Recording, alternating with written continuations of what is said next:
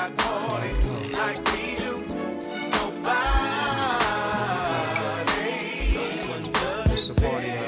Hi, I'm John. I'm a chemistry graduate student at UCLA, and now in this video we're going to be going over some chemistry topics.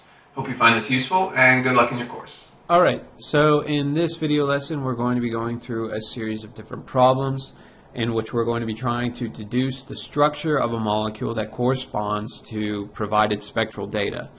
And so this is going to draw from HNMR spectroscopy, mass spectrometry, and IR spectroscopy. So what's going to be shown in the following problems is an IR spectrum and then data from HNMR and mass spec. And we'll be trying to figure out what the structure of the molecules are. Alright, so looking at this first problem here, this is basically what I'm going to be showing as we go through each of the problems. The HNMR data, and so it's going to show the ppm range or the chemical shift, whether it's a singlet, a doublet, a triplet, etc. The integral number, and so this will be used to see the relative number of identical hydrogens. And then show that for each one of the different peaks that would show up in that spectrum. For the mass spec data, basically given here the m over z value, m meaning if it's for the molecular weight of the compound, and then the relative abundances here in percentages. And then finally, I'll be showing here an IR spectrum. So let's pick this apart for this first problem here. Let's look at the mass spec data first. So for the m over z of 106, we have that this is the molecular mass using the lowest mass isotopes. And so given this number, we know first off that there are either 0 or an even number of nitrogen atoms. We can see then that at 107 here, m over z, this is our m plus 1 peak. Now this, we can take this relative abundance, the 8.91%, and divide it by 1.1%, which is the relative abundance of the carbon-13 isotope, to get an approximation of the number of carbon atoms in this molecule. And so given this, we can tell that there are either 8 or 9 carbons. If we look at the m plus 2 peak here, we see that this value is less than 4%. So we know that there's no sulfur, no chlorine, and no bromine. Now let's see, going back to this 8.1 value, if there were 9 carbons, then the 9 carbons alone would give us a mass, a molecular mass of 108, and that's already larger here than the 106 dictated by the molecular mass here, and so that's too many. If we have 8 on the other hand, then 8 times 12 being 96, and so the molecular mass value here, 106 minus 96, gives us 10, or 10 AMU to work with. So 10 left here is not enough for oxygen or nitrogen. Therefore, the only possible molecular formula that we can have is C8H10. The next thing that we can do is calculate the degrees of unsaturation of this compound. And so using this formula here, we can see that 2 times the number of carbons, 2 times 8, plus 2, plus the number of nitrogens, well, we don't have any, plus the number of halogens, well, we don't have it, or minus the number of halogens, we don't have any, and then minus the number of hydrogen atoms, all divided by 2. So we calculate this number of 4. So what that means is that we can have 4 rings and or pi bonds, or a possible benzene ring.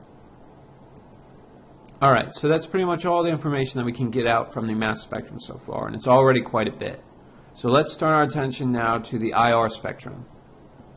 So let's look at it piece by piece.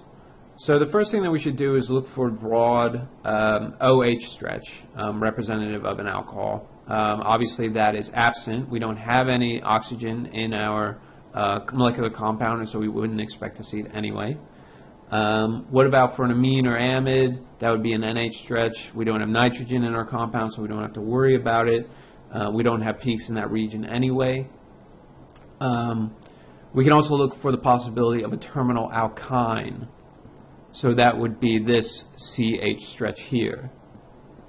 However, when you consult your correlation tables to see the wave number range in which this stretch would appear, we can see that it's absent in the spectrum that we're given. Next, we can look for aryl or vinyl CH stretches, and we see that they are present, and so these are peaks that we see here on this side that are greater than 3,000 wave numbers. So these are the aryl or vinyl CH stretches. We can also see alkyl CH stretches are present. So we can tell that by peaks slightly less than 3,000 wave numbers. Again, we don't see any alkyne C triple bond C stretches or peaks, and so those would be absent in our molecule, so no triple bonds.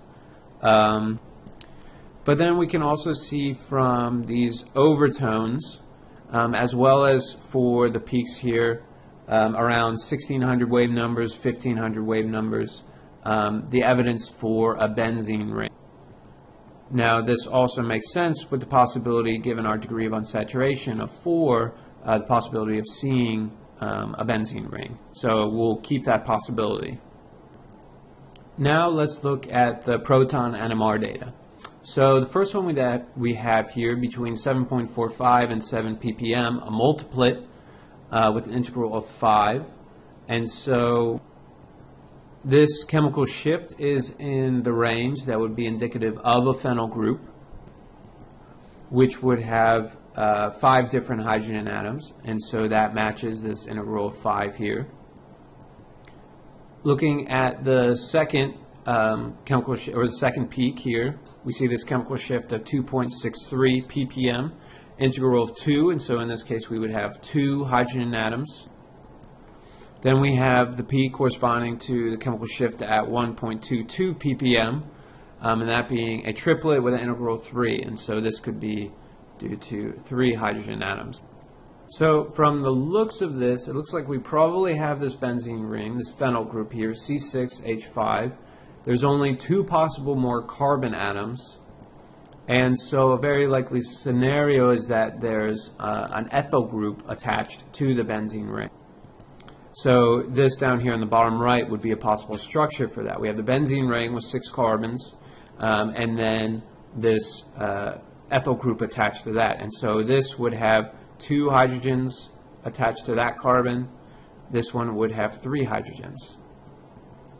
And so all of the 3 hydrogens at the end terminus, or the end of this ethyl group, would be identical. The 2 hydrogens here are identical, which match the HNMR data that we're provided with. And so this is indeed the final correct answer for this problem.